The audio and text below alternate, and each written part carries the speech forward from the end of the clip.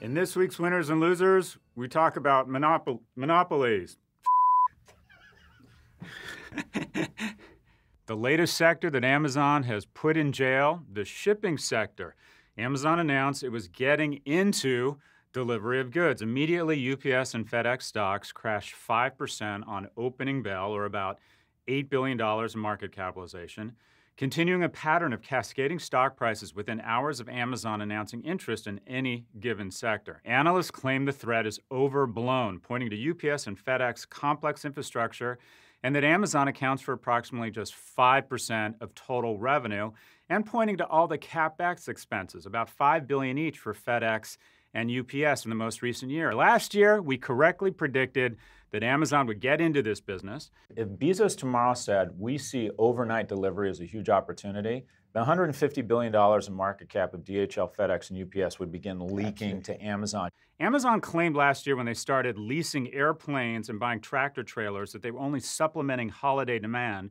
Well, it appears that FedEx and UPS should get ready to be supplemented. It doesn't matter what the reality is. The perception that Amazon will win is a self-fulfilling prophecy, as they will begin choking access to the mother's milk of business capital. Prediction: FedEx and UPS, regardless of the reality, will lose 20% of their value in the next 6 months, and Amazon will increase its market cap by about $60 billion as analysts begin to sharpen their pencil and look at a new gangster in town in shipping, Amazon.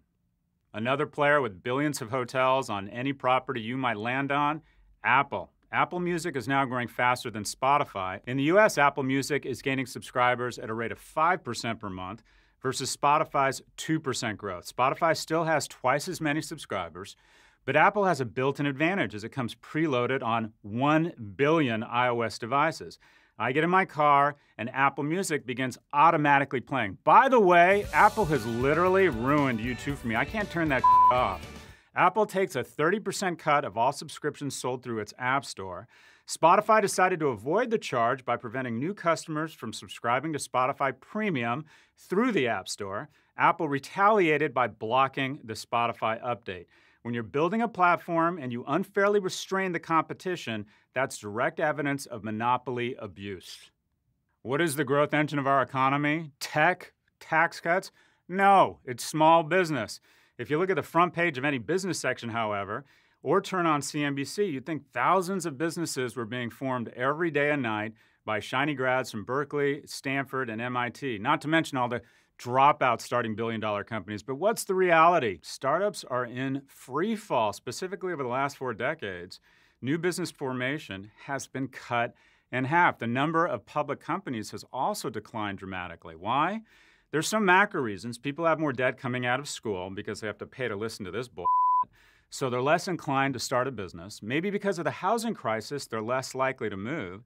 However, we would argue that the real reason here is it's harder to get funding. Small businesses can't compete with big tech. When I'm in VC meetings, and I'm in a lot of them, budding entrepreneurs have to adopt a basic narrative, and that is, we don't compete with Amazon, Apple, Facebook, or Google, but we make great acquisitions, which is effectively an oxymoron. So if there's a shot you'll be bought by an enormous company, you can raise billions at the same time as not compete with them. However, every other good idea raises zero. It has never been easier to be a billionaire and never been harder to be a millionaire. Under the category of strange bedfellows this morning, Ted Cruz, just that Ted Cruz, senator from Texas, referenced an article that we wrote in Esquire. How do we feel about it? Kind of like kissing our hot cousin, a mixture of very conflicted emotions, or better yet, some of the dreams I've been having about Magnum PI, specifically a physical encounter with Tom Selleck. Initially, a bit off-putting, but then I find I start to like it. And then he screams out, I'm Magnum 3.14, which really gets the ball rolling, if you know what I mean.